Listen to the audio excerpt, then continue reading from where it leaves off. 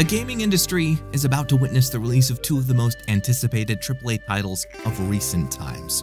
With Blizzard's Diablo 4 and Bethesda's Starfield, these developers have faced their fair share of struggles, such as Blizzard's woes and Bethesda's Fallout 76 fiasco. It is undoubtedly important for both companies to succeed with these upcoming releases, but I think there's a larger question looming over the horizon. As a not self-professed gaming snob, I haven't played Call of Duty since that second one, that one. After my hipster teenage self thought it was quote-unquote too mainstream. Yes, I didn't understand teenage me either. Recently, I picked up Modern Warfare 2 on Steam and have been playing through the single-player campaign. And oh my god, I have realized that I don't play many AAA games anymore. Is the core gameplay a bit dull? A polite person might say try it and test it, but oh my god, is that game shiny. The art design is impeccable.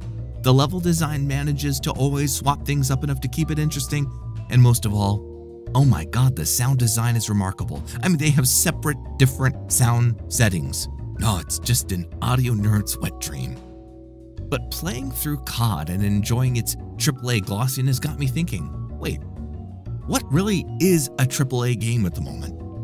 The really simple answer is, it's one of those games from a big-name studio that everyone knows that spends a crap ton of money, usually to turn out a well-known IP, and doesn't hire me to voice act because I'm not based out of LA or New York. I'm not bitter.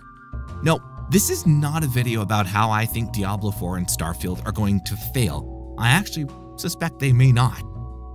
And they will not lead to the collapse of AAA game studios as they're abandoned by their financial backers in some sort of YouTube drama-filled crisis. I want to suggest that the category we put these games in, and thus the praise and scorn we heap upon them, Fallout 76 anyone, might no longer be applicable in a few years. This is because when you really start thinking about games from a game design aspect, what really makes the difference between being a AAA game and being a game by a slightly large indie studio is the sheer amount of money and staff that can be put in the production.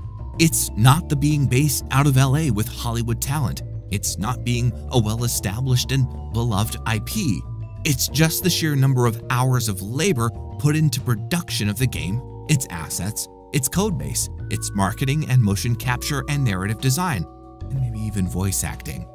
So, if you think about it like that, there's not really two clearly defined categories, one called AAA and another called indie. It's a spectrum defined by the amount of money spent on labor. You don't magically transform into Todd Howard the moment you become a AAA dev. You just end up with a lot more employees. And the reason you have a lot of employees is that the financial overlords that fund you believe putting that money into all those hours of labor is going to turn out a product that's going to return on their investment.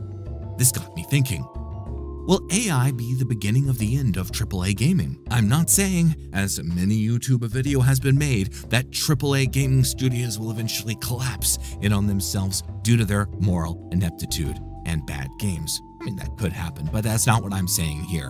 What I think is that with improvements in game engine design, notably with Unreal Engine 5, but also with Unity and my own beloved Godot. Yes, it is Godot, not Godot. I'm abiding by community guidelines. Godot people, please don't murder me. Improvements in asset design in Blender, Adobe Suite, and my also beloved iSprite. When all these improvements are combined and then fully integrated into AI systems, we could be looking at a world in which a reasonably small dev team can achieve the developmental scale of these AAA studios. Will the ability to access AI tools increase their productivity to the point where AAA studios end up hiring less employees and indie developers can do much more in terms of game production with much less staff? If we think about the major areas in which AAA game studios expend resources, the number one of these compared to indie devs has got to be marketing. And this, I feel, is the strongest point against my question in this video. The cost of marketing, as far as I can tell, is not likely to go down due to AI. maybe other than replacing the voice actors. But when we look at the components that are more crucial to the actual quality and depth of the game, we can begin, I think, to see that we're going to see a significant closing of the gap between indie studios and their AAA competitors. ChatGPT can already help me code way faster than my dumbass usually can. But this is only the beginning. Imagine AI tools that can help a small dev feed a sprite sheet onto a character, and this sprite sheet then can be automatically mapped onto the controller inputs in a click, with some small editing to be done by the dev to smooth things out. That's saving you like an hour of work there as a small game jam dev. And ChatGPT is already not very far from helping you with that task. It already can to an extent, but imagine it being integrated into the tools themselves. And that's coming. I mean, VidQI is already telling me how I should title this video, but I'm not going to listen to it.